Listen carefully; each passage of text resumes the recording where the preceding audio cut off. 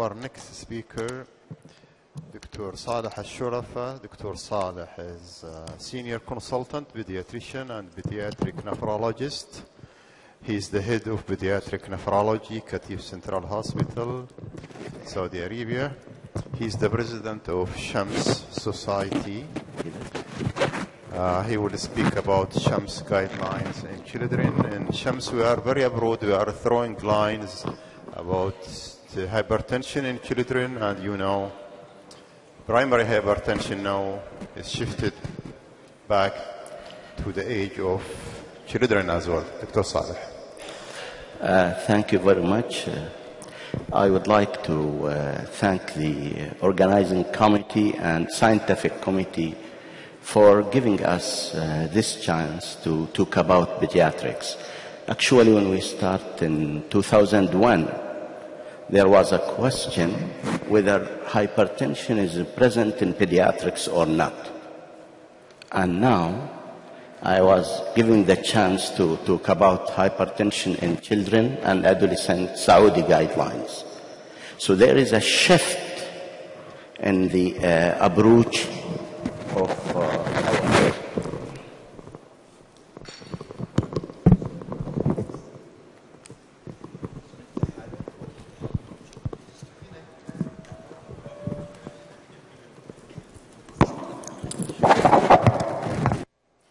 Thank you. You see, and now, today, even we talk about neonatal hypertension. I don't know, Dr. Wissam, maybe later we'll talk about fetal hypertension, I don't know. Actually, hypertension in children is a growing epidemic, and unfortunately, high blood pressure is estimated to be prevalent in 4.5% in many studies. In our country, we don't have, a big, bold study, but we have a small, prevalence in small population. I'm going to show you. And a recent study in 2017, October, it shows that 75% of children failed to be diagnosed. So still we are so primitive. The clinical perspective on blood pressure has changed in recent years, and blood pressure measured regularly and improved knowledge and distribution of blood pressure values during growth. So I was asked to talk about our guideline, although we are just starting. So we formed a subcommittee. We were with adults together, forming the society. So subcommittee, charged with developing and updated evidence-based clinical practice guideline. So we provide recommendation on diagnosis, evaluation, and management of childhood hypertension.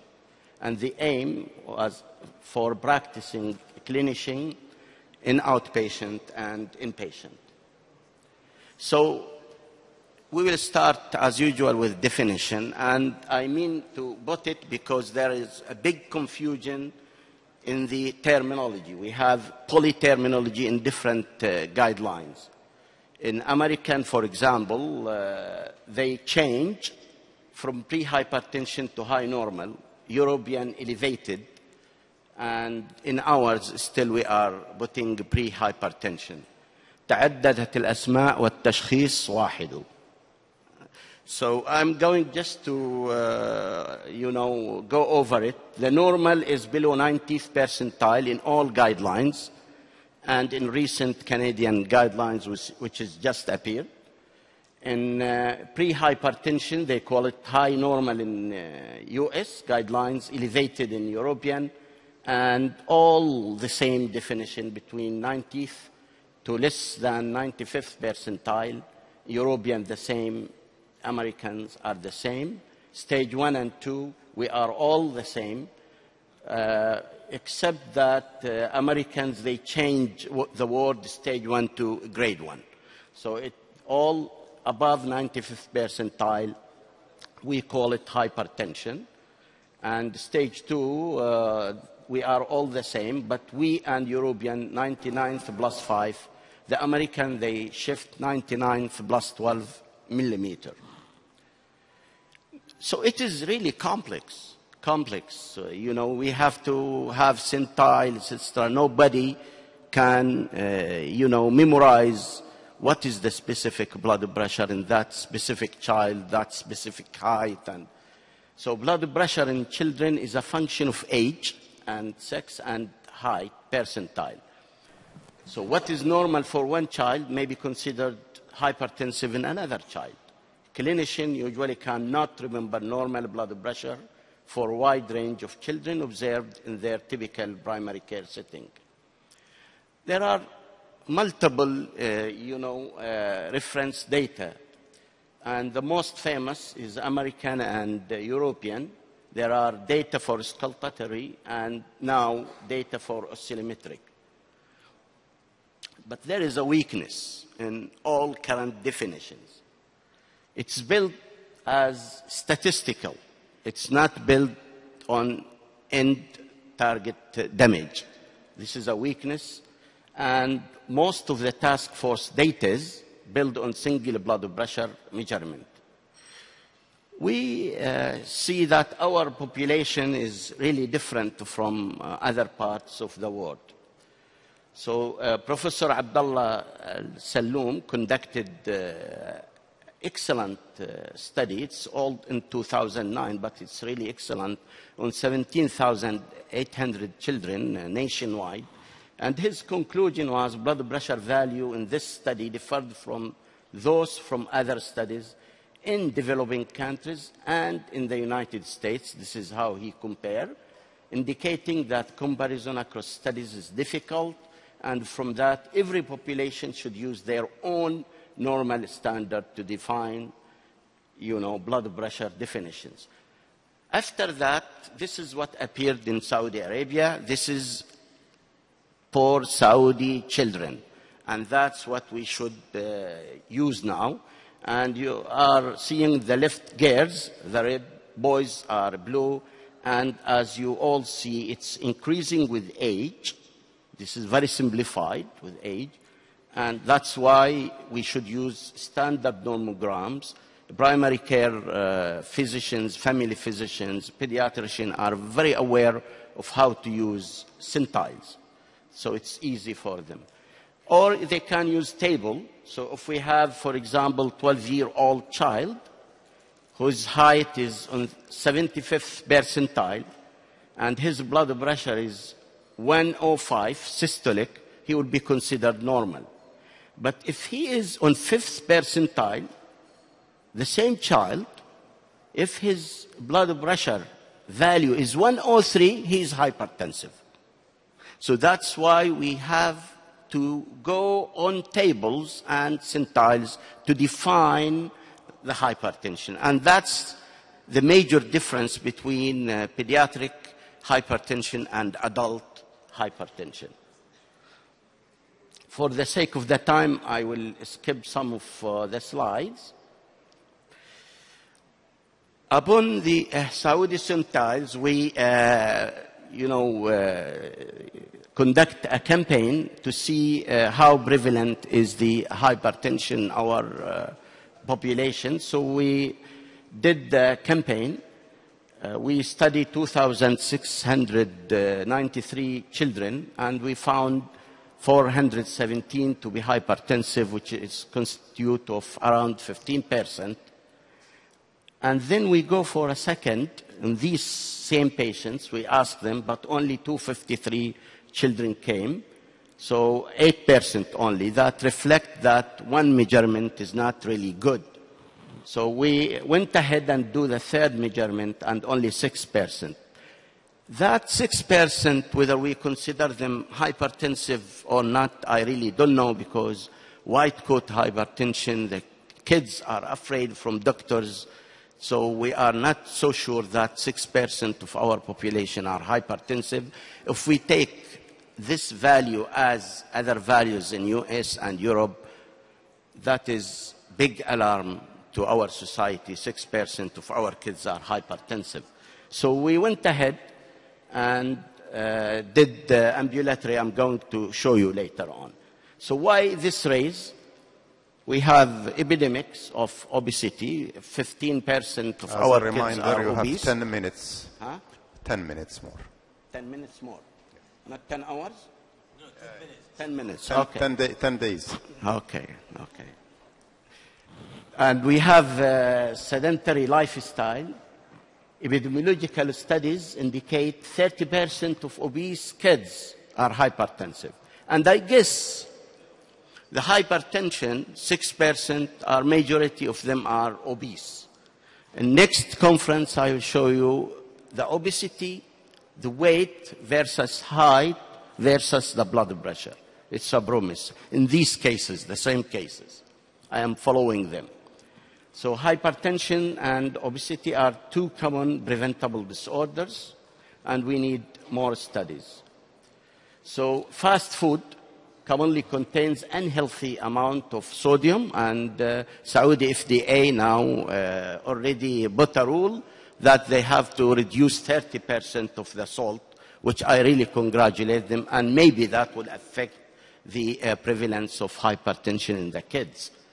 Evidence from epidemiological studies and experimental trials in animal and humans suggest that added sugars, particularly fructose, may increase blood pressure and blood pressure variability if you do ambulatory blood pressure monitoring.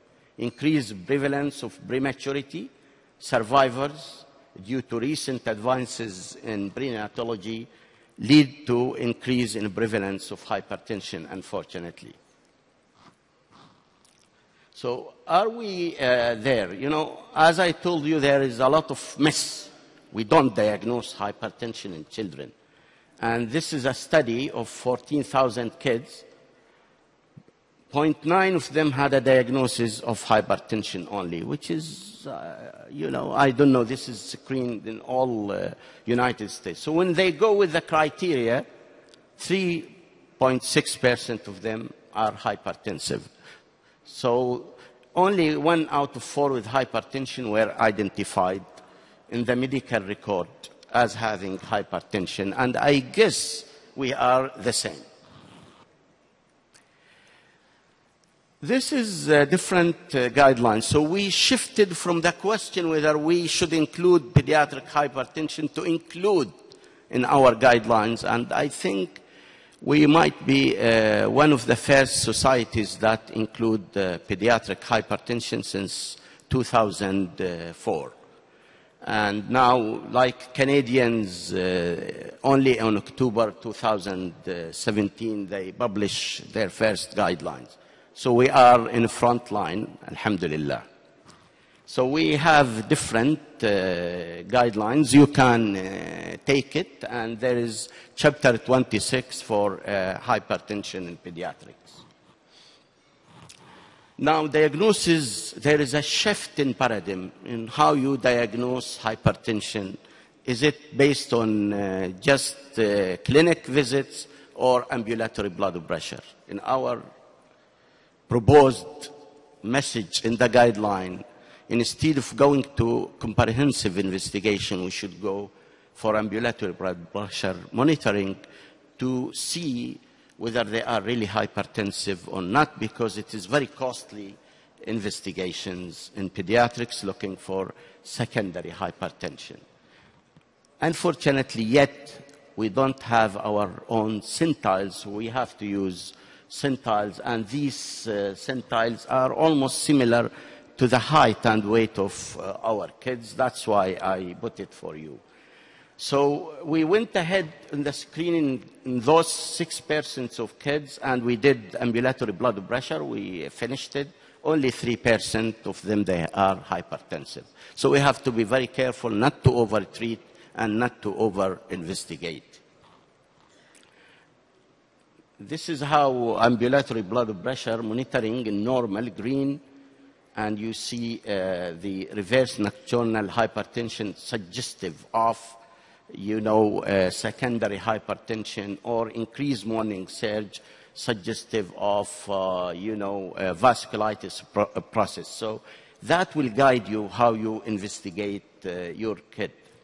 And this is how we classify hypertension based on 95th percentile as a cut-off point. So if they have below 95th percentile in clinic and ambulatory, this is normotension. If they are in the clinic hypertensive, 5 minutes left. Don't worry, I will make it. I have a very clear message. Thank you very much. And I hope the message will be delivered clearly, because I think it's very important for our physicians practicing pediatrics. So white coat hypertension is the clinic visit is high and the ambulatory is normal. This is called white coat hypertension in adult and pediatrics. Masked, if they are having normal clinic blood pressure but high ambulatory blood pressure, we call it masked hypertension, and that reflects on end organ damage. So we have to be very careful, especially for those having chronic kidney disease, congenital heart diseases, etc. Sustained if both are high. And this is how we classify and how we treat the ambulatory blood pressure. So, and this is just sake of comparison between ambulatory blood pressure and the clinic blood pressure and home blood pressure monitoring, which I yet don't recommend home blood pressure devices, mainly because there are no cuff sizes and they are not validated for pediatric use, but we might use them in adolescent period like adults. I concentrated on definition. This is how it looks for one child. And the obesity, as you see the more obese is more prevalent hypertension. And how we evaluate if we diagnose hypertension. We have to determine underlying cause. We have to assess for comorbidities. So by going to patient and family history, physical exam, and laboratory imaging studies. I will skip laboratory, but these are from hypertensive kids visiting our clinic. End organ damage, whether it's present or not, to have it very evident, it needs long time to develop. But if you look for it, you will find it.